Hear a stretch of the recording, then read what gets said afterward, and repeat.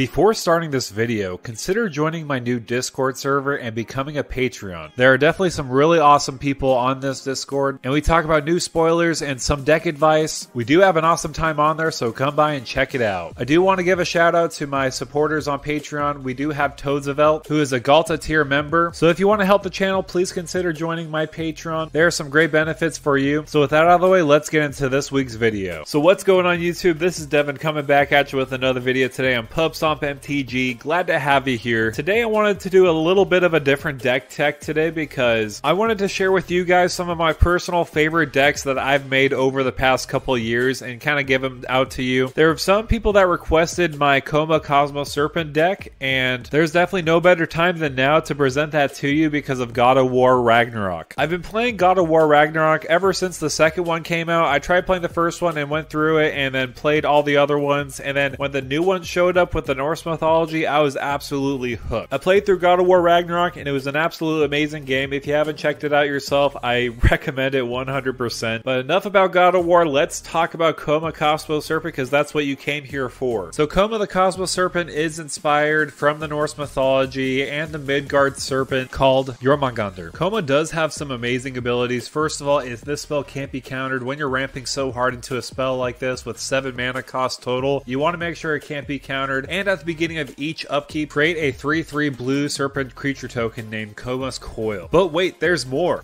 Sacrifice another serpent, choose one, tap target permanent, its activated abilities can't be activated this turn, or Koma Cosmos Serpent gains indestructible until end of turn. Even though this commander is 7 mana cost, man, it doesn't take control of the board when it enters the battlefield. However, we do want to get him out on the battlefield very consistently. We want to make sure we have a great ramp package in this deck list. I usually try to keep to 2 mana cost ramp spells. I mean, sometimes I'll have more depending on what they do, but for example, Nature's Lore and 3 Visit are definitely the best ramp packages for us. Being able to get any forest untapped onto the battlefield, you can get your dual land like a breeding pool, is just absolutely incredible in this kind of deck. Farseek and Rampant Growth are also great options too because we want to make sure we get lands on the battlefield just for cheap mana as well. I would say I really do like Skyshroud Claim because after you play Skyshroud Claim on turn 4, turn 5 you'll definitely be able to play Koma Cosmos Serpent after that because you can search your library for 2 forest cards and put them on the battlefield. So kind of like Nature's Lore and 3 Visits as well. Just provide that extra boost of mana we do need for Koma. We do also want to make sure that we get some good card draw options in here so that we could get a lot of card advantage. Because we're making so much Koma coils, we can have Toski Bearer Secrets and Oron Frostfang in here whenever they attack. And when they deal combat damage, we get to draw a card. No other stipulation right there. Plus with Oron Frostfang's ability, we can make all our creatures have Death Touch when they're attacking. So honestly, I feel like we could draw so much cards off of this creature. It's so insane.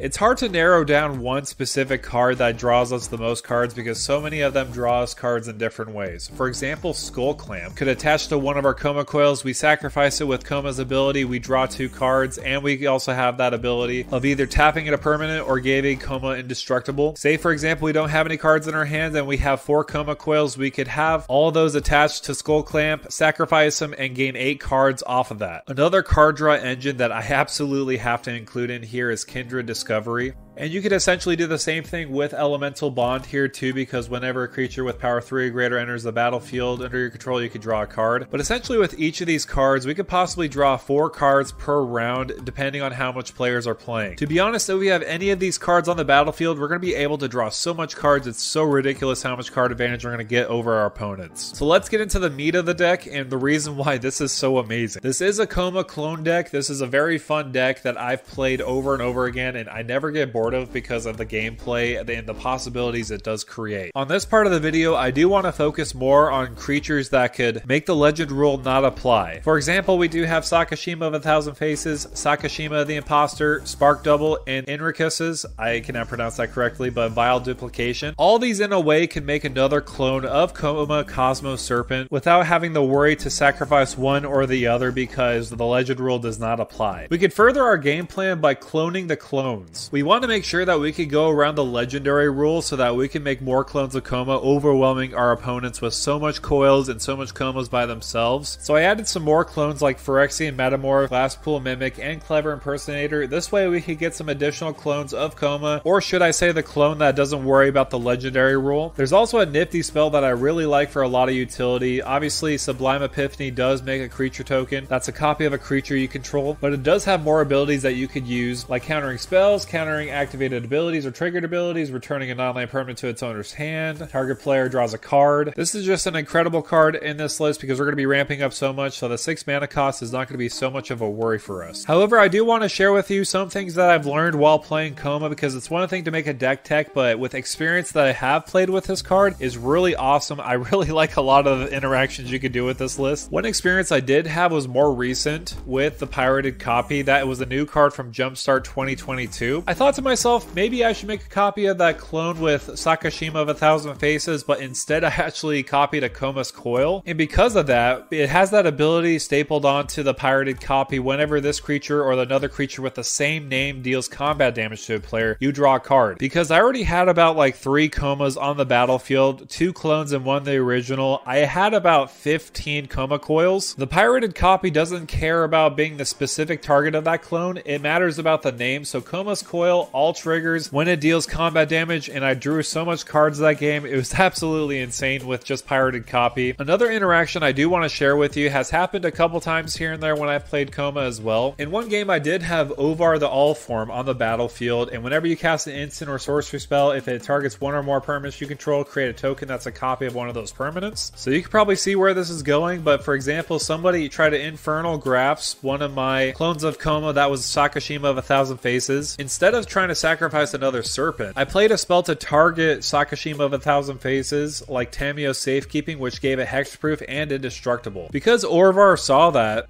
Orvar made another token copy of Sakashima of 1,000 Faces, and when it entered the battlefield, I made another Koma Cosmos Serpent. I do pack a little bit of those spells like Tamiyo's Safekeeping to protect Koma, but it's also a really great ability to have Orvar the All Form on the battlefield as well to make more Komas. So that way we can put our opponents into a Koma as well. But that's going to do it for me, guys. Thank you guys so much for coming by and watching this video on Koma Cosmos Serpent. This is definitely one of the more favorite commanders I've played over the years. It's very fun to play. I have played in a lot of high power games. I would say overall it does really good as a control piece. Because of the ramp package, I actually get Koma pretty consistently. I do have a big amount of ramp packages, for example like Chrome Mox, Jeweled Lotus, and all that stuff. Weirdly enough, one time I did get him down on turn 1. I had that Fairy Tale Christmas hand where I had a Jeweled Lotus, Mana Crypt, Chrome Mox, and an island in hand with another card to pitch to that Chrome Mox. I do want to thank you all so much for coming by and watching these videos. I can't believe how much support I've been given so far. Let me know if you want to hear some more about some of the decks I play and some of the interactions that I've seen with them. And who knows, I might just make a whole video dedicated to just decks I do have. I have around 18 decks I do have and running and operational. If you do want to hear about those, let me know down below in the comments. And with that out of the way, thank you for stopping by.